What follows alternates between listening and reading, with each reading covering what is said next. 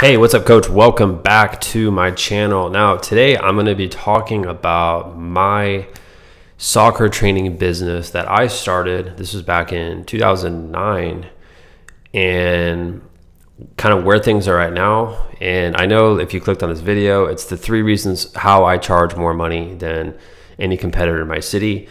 And what I want to do here is I'm not using this to brag or to show how cool I am, because I'm not that cool at all. What I've done is I've just gone very deep into understanding what my clients want and how to price things out and how to offer a great service, right?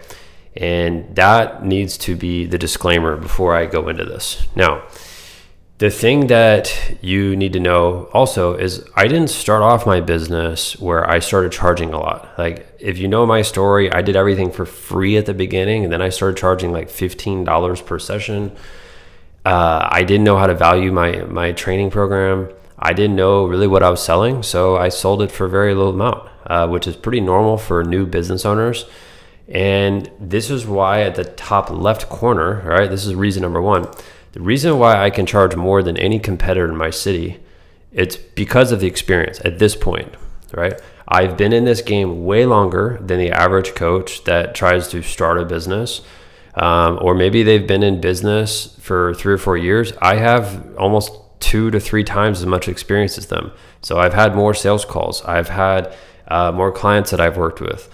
I've put myself in more situations to market and sell my program than they have. So if I have an upper hand on my competitors, it's because one of the reasons is because I have more experience, right? I have more experience, but I've also spent the time to learn marketing and sales. This is something most coaches don't do. They just rely on their coaching ability to think that they can get more clients. That is not the case. I know some great coaches in my area that don't have any clients, or they have very few clients. All right, they did not take the time to learn marketing and sales. And this is the thing. When I say experience, it's not just experience with coaching. It's experience with marketing, sales, building relationships, talking with people, building authority. Those things happen with experience. That does not happen overnight. And it doesn't matter to me if you're running Facebook ads all day long. You get experience. Experience only comes with experience, right? That takes time, right? That's the first thing. The second, I understand clearly what the objectives of the clients and the results that I want to get with them. So really what I mean by that, it didn't sound clear at all when I just said that. But what I mean by that is I'm super dialed in with what my clients want, right? Before they work with me, I know what they want, and my goal, my job is to help them get that, period. I don't just bring someone on and then try to figure out what they want. I know what they want before they sign up, and they only sign up if I know I can deliver results, right? So it's almost like the cheat codes. Like, I'm not going to let someone join my program unless I know I can help them, right? Otherwise, I shouldn't be helping them. It's a huge waste of their money if I'm not clear in understanding what the objectives are here with what the results are. That is on me. I'm the business owner. I decide who I work with, right?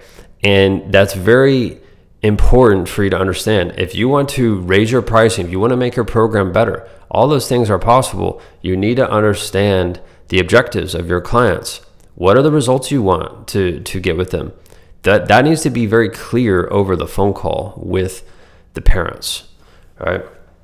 And again, I only am really clear on that because I have a lot of experience, right? And I can tell you at this point, this is a hint. Your training program has nothing to do with your coaching ability. It has everything to do with if your clients get results or not. That's it.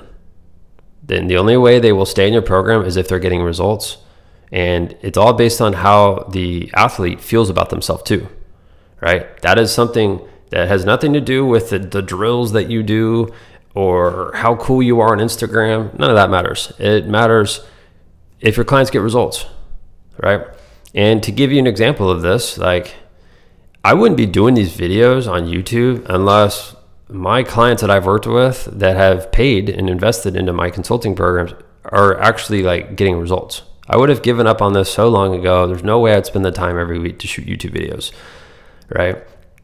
I was very clear, and I understand what the objectives of my clients are. They want to make more money. They want to get more clients. That's my bread and butter, right? Now, next one here. Hearing no doesn't faze me. So this only comes with experience too. A lot of coaches are so afraid to raise their pricing because they don't want to be rejected. And let that sink in. The reason why you are not raising your price right now is because you don't want to hear the words no, it's too expensive, or no, we can't commit to that. Hearing no doesn't faze me one bit. All right. And here's why. It's because I know what my numbers are. I know I'm just going to give you a simple example. I know if I have X amount of sales calls per week, X amount of people are going to sign up for my program if I've qualified them. So hearing no should be actually normal. No is the default. Yes are for people who are really serious, right? And this is what I've realized. You've heard me probably say this in other videos. If your program is really cheap, you're always going to attract the worst customers. Like, I mean, I hate saying that, but that's the truth. You're always going to attract the worst customers the lower your prices. The higher your prices, the less customer support you have, the more committed your clients are, the less back and forth emails you have. Like, your clients will respect your time so much more when they pay you more money, right? And you have to be willing to hear the words no when you are trying to scale your price, all right? Something just happened here with my desktop. Let me see if I can get this back. All right, here we go. And that's the thing, is if you're afraid to hear no, you're not going to raise your price because your ego's in the way, right? And if you know your numbers, then hearing no shouldn't faze you. And I think the easiest example I can give you, if you go on Google and you type in best batting percentage in Major League Baseball history, right? I'm sure that person struck out more than they hit home runs or hit singles or doubles, whatever. I'm not a baseball guy, but I can promise you they failed more than they succeeded. So your sales calls should be the same way, right? So hearing no is fine, all right? Now, that's it for today's video. I hope this helps, and I wanted to give you some insight on my business. This is how I operate, and I operate this way too, like with coaches that I work with. I don't have like a cheap, like crappy program, right? I have a program that gets results, and I can only help people that I know that not only need the help, but they're willing to do the work. So if you're watching this and you are like serious about growing your business, I have take one of these two steps. Go to my website here, buildmysportsbiz.com, or text me at that phone number. It's on the screen, 210-960-5771. Every single day, coaches hit me up from these YouTube videos or my newsletter. I have been unbelievably consistent over the last 5-6 years uploading videos here.